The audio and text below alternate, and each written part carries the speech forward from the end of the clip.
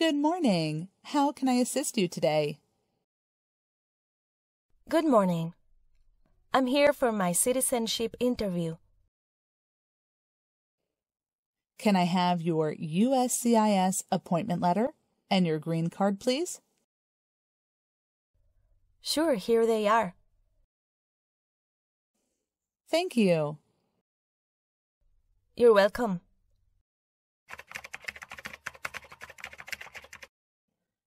Here is your appointment letter and your green card. And here is your waiting number. Thank you. Please have a seat. We will call your name when your appointment is ready. Thank you. You're welcome.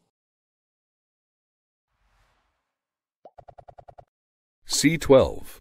Miss Alejandra Rodriguez? Good morning, sir. Good morning. I'm Immigration Officer John, and I'll be conducting your interview today. How are you doing? I'm doing great, thank you. How about you? I'm doing well, and thank you for asking. Please come in and remain standing. And you can place your belongings next to the chair. Thank you. Before we start your interview, I need to swear you in. Can you please raise your right hand? Sure. Do you swear to tell the truth, the whole truth, and nothing but the truth? Yes, I do. Thank you. Please put your hand down and have a seat. Thank you. Can I have your green card and your appointment notice and your driver's license or state-issued ID? Sure, here you go. Thank you. You're welcome. Do you have any questions before we start the interview? No, I don't. All right. Why are you eligible to become a U.S. citizen? I'm over 11 years old and I have been a lawful permanent resident for 5 years. When did you become a lawful permanent resident? Since August 12, 2018. Great. Why do you want to become a U.S. citizen? Because I believe in the U.S. Constitution and I want to vote. Also, I would like to apply for family reunification. Great. Now let's review your N-400 application form, just to make sure all the information you filled in is correct, or if you would like to update information. Can you please tell me your full current legal name? Alejandra Rodriguez. Do you have any nicknames or any other names you use? Yes, Ali. Would you like to legally change your name? Because you have the option to change it today. No, I don't want to change my name. Can you confirm the last 4 digits of your Social Security number? 0542. What is your date of birth? November 6, 1995. What country were you born in? Venezuela. And are you still a citizen of that country? Yes, I am. Are one or both of your parents U.S. citizens? They are not U.S. citizen. What is the best contact number to reach you? 613-863-2536. What is your email address? alejandra.ro@gmail.com. What is your current mailing address? 113 Franklin Street, Apartment 4, Chapel Hill, North Carolina, 27514. And how long are you living there? Over 3 years. What's your previous address? 8016 Providence Road, Charlotte, North Carolina, 28277. Are you currently employed? Yes, I'm a nurse assistant at UNC Hospital. How long have you been working there? Since 2020. Well, what is your current marital status? Married. Did you get your green card through your marriage? No. Can you confirm your spouse's legal name? Luis Garcia Perez. What date did you marry your current spouse? April 10th, 2019. What is your current spouse's date of birth? September 12th, 1995. Could I see your original marriage certificate, please? Sure, here it is. Thank you.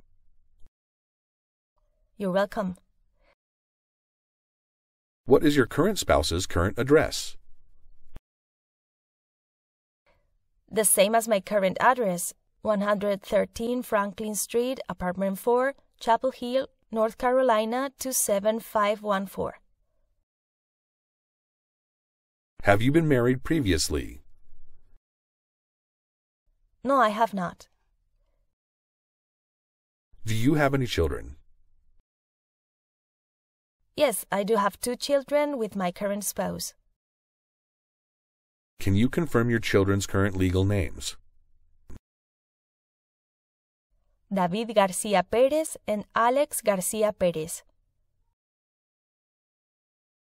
What is your children's date of birth? David was born on December 10th, 2019. Alex was born on March 28th, 2021. And where were they born? They were born in North Carolina. Can I have their birth certificate? Sure, here they are. Thank you. You're welcome. Have you taken a trip outside the United States in the last 5 years? Yes, I have. How many days have you spent outside the United States in the last 5 years? 80 days. Have any of your trips outside the United States been longer than 6 months? No. Have you traveled internationally since you submitted your application? No, I have not. Where was the last trip? To Venezuela. And when? March 2022. What was the purpose of your last trip? To take care of my mother who had a surgery. All right, let's go over some questions from Part 12 of the N-400 application then. Do you support the Constitution and form of government of the United States? Yes, I do. Do you support the Constitution and form of government of the United States? Yes, I do. Do you understand the full oath of allegiance to the United States? Yes, I do. And will you take the full oath of allegiance to the United States? Yes, I'm willing. Do you know what an oath of allegiance to the United States means? a sworn declaration that every citizenship applicant must recite during a ceremony. If the law requires it, are you willing to perform non-combatant services in the U.S. Armed Forces? Yes, I'm willing. Are you willing to perform work of national importance under civilian direction? Yes, I'm willing. Are you willing to bear arms on behalf of the United States? Yes, I'm willing. Have you ever claimed to be a U.S. citizen? No, I have not. Have you ever registered to vote in any federal, state, or local election in the United States? No, never. Have you ever called yourself a non-U.S. resident on a federal, state, or local tax return since you became a lawful permanent resident? No, I have not. Have you ever been declared legally incompetent or been confined to a mental institution? No, never. Have you ever been in jail or prison? No, never. Have you ever advocated, either directly or indirectly, the overthrow of any government by force or violence? No, I have not. Have you ever been a habitual drunkard? No, I have not. Have you ever been a member of or in any way associated, either directly or indirectly, with a terrorist organization? No, never. Do you know what terrorist means? A person who uses unlawful violence and intimidation, especially against civilians, in the pursuit of political aims. Have you ever been persecuted, either directly or indirectly, by any person because of race, religion, national origin, membership in a particular social group, or political opinion? No, I have not. Were you ever involved in any way with genocide? No, never. Were you ever involved in any way with badly hurting or trying to hurt a person on purpose? No, never. Have you ever married someone in order to obtain an immigration benefit? No, never. Excellent. Now let's move on to the civics test portion. Have you studied for the civics test? Yes, I have studied since submitted my application. Great. I will ask you up to 10 of the 100 civics questions, and you must answer 6 out of 10 questions correctly to pass the civics test portion. First question. What does the President's Cabinet do? Again. What does the President's Cabinet do? Advises the President. Second question. What stops one branch of government from becoming too powerful? Checks and balances. Next question. The House of Representatives has how many voting members? 435 voting members. Great. Here is another question. What are 2 cabinet-level positions? Secretary of Commerce. Secretary of Defense. Okay. Who is one of your state's U.S. senators now? Tom Tillis. Name one war fought by the United States in the 1900s. World War II. Great. What major event happened on September 11, 2001 in the United States?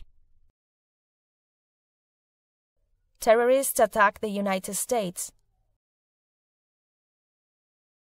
What do we call the first 10 amendments to the Constitution?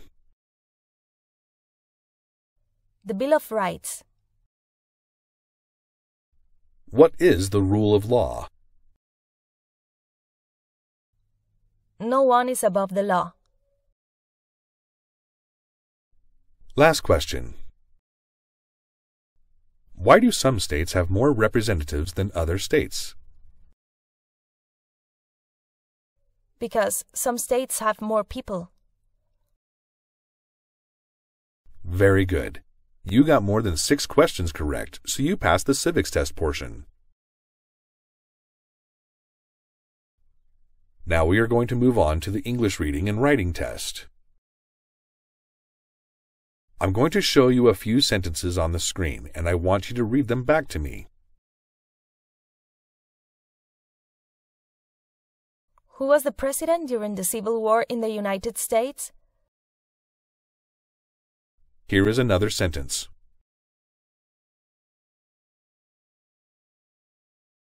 Who is George Washington? Great.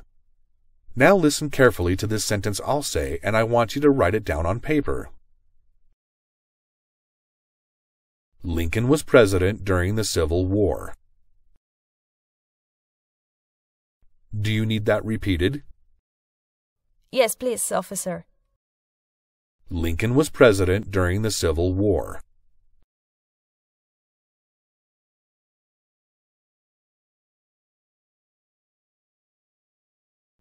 Great! You passed the English reading and writing test portion too. Congratulations! You passed your US Citizenship Interview. Thank you. Now, please take a look at your application on the tablet and make sure everything is accurate. And you will go ahead and sign and date on the bottom. Here you go. Thank you. You're welcome. Now, I will be submitting your application for approval. You should hear from USCIS within the next 2 weeks for your oath ceremony. And here is a copy of your test result. Thank you. You're welcome. So, do you have any questions for me? No, I don't have any question now. Congratulations again. Thank you. Don't forget to subscribe to our YouTube channel. Make sure you hit the subscribe button below and click on the bell and turn on the notification.